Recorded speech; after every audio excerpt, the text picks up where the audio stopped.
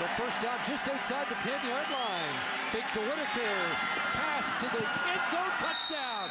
Jamel Richardson has his first touchdown of the year.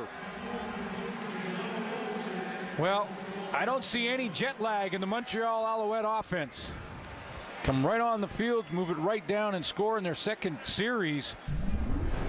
And look sharp doing it. Little play action here to Brandon Whittaker after he's had success running. There is no question that the defense then focuses in on him. The flow of that Bomber defense goes inside to number 2, gives Anthony Calvillo the corner, and